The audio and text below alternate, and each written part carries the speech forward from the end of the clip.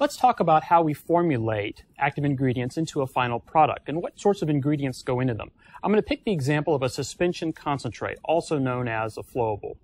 As we may have seen before, active ingredients are very often not happy in water. They can be extremely hydrophobic, and they just don't want to go in. So that's the first obstacle we've got to overcome. We've got to get the active ingredient into water. Now we're going to need some help there, and that help is going to come in the form of surfactants. Now a surfactant, very simply, is a molecule that has two parts on it. One part that likes oil and one part that likes water built into the same molecule. And one surfactant we're going to need is a wetting agent. So this is a surfactant that will stick to the active ingredient particles and allow them to go into water. But very often that's not enough, because once they go into water, they're still going to want to stick back together. Remember, they hate being in water, and they're going to do everything they can to avoid the water. So to prevent them from sticking back together, we're going to need another surfactant that's functioning as a dispersant.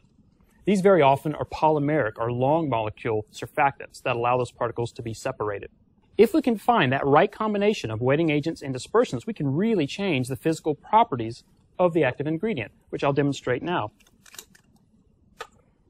So the active ingredient is clearly not happy in water. By adding these surfactants, we can make the active ingredient a little happier in water, as you can see. The AI is going into the water. Now, unfortunately, you see what happens. The active ingredient settles down to the bottom of the jug. And that's because most active ingredients have a higher density than water.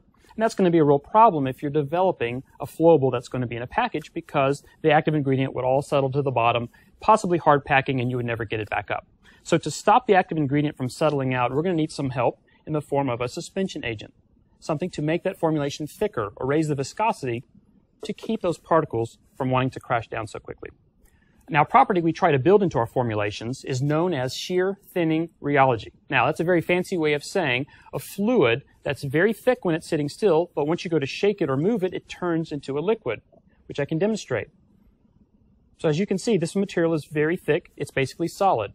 But when I go to put some energy into it or shake it, it now turns into a liquid that flows. Because the ideal formulation is very, very thick while sitting on the shelf, so the particles aren't settling out. But then when you go to open the cap and shake it and pour it, we want it to flow. And that's what we try to build into our products.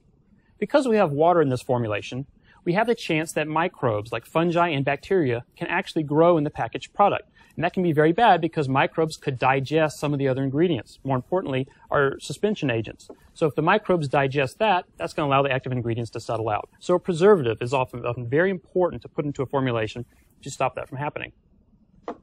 Because we have surfactants present and you're in a spray tank situation where you have water moving and air entrainment, you have the potential to get a lot of foam in that spray tank. And foam is extremely bad because that can actually strip surfactants off your active ingredient particles, and then they're no longer going to be happy in there. So very often we might need to add some kind of an anti-foam system. Now, to show you how important that is, I have an example of two formulations, one with a poor anti-foam system and one with a really good high-quality system. These have been diluted in water, and now we'll shake them up. And very clearly you can see the difference between the formulations and how important that ingredient can be to minimize foam. Since we are developing a water-based formulation, and we all know what happens to water at 32 degrees, it can be extremely important to build in an antifreeze system. This will allow that formulation to maintain its quality if it happens to be subjected to freezing temperatures or even freeze-thaw cycles. Sometimes we can build adjuvants into a formulation. An adjuvant, very simply, is a compound that allows the active ingredient to work better, allows it to penetrate a leaf cuticle or maybe an insect outer skeleton, and sometimes we can build those directly into formulations. Buffers can be an important ingredient in water-based formulations, and these are used to control the pH. That's especially critical when you have an active ingredient that's very sensitive to pH extremes, because it could cause chemical instability of the active ingredient. For contact fungicides, such as chlorothalonil in our daconil line, rain fastness is extremely important to get the length of control that you expect. That's why we have done a lot of research and development to discover rain-fast technologies that we can build into that formulation so that after application, the deposits remain intact even after irrigation. Obviously, a very important ingredient in a water-based formulation is water. But it's very important to maintain the quality of the water that's going into that formulation, because poor water quality can result in a formulation that's not as robust as you want it to be. So this is why in production, Syngenta maintains the quality of its water to the very highest of standards. One aspect of a suspension concentrate that's very difficult to demonstrate here is particle size.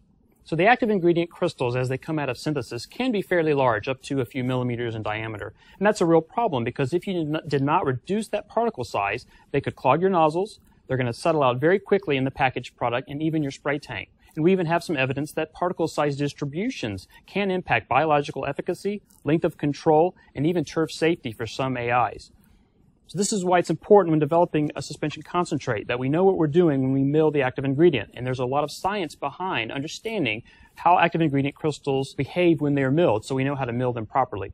So putting this all together, once we have developed the formulation, which by the way takes anywhere from 1 to 3 years depending on that formulation, going through hundreds of different prototypes, we found the right ingredients and we've milled them to the correct particle size, the final formulation would look something like this. So this is an example of Barricade 4FL. So with the help of the formulation, we have taken an active ingredient, like prodiamine, that is extremely hydrophobic and transformed it into a product that you can now add to your spray tank, mix up, and apply. And that's what formulations is all about. Taking the active ingredient, which is essentially useless, and turning it into something that's very useful and user-friendly. It's also very important to realize that after we've developed a formulation that has the robustness we're looking for, we don't stop there. There's an extensive amount of testing that goes on to make sure it's going to be robust in a wide range of different environmental conditions. High temperatures, cold temperatures, cycling temperatures. In addition, we test formulations for biological efficacy, because as we mentioned before, formulation ingredients and even particle size could impact control. So we want to test that to make sure we have the optimized formulation. Finally, we test that formulation on a wide variety of turf grass species, because that formulation could have components in there that cause phytotoxicity. We need to make sure that formulation is going to be safe.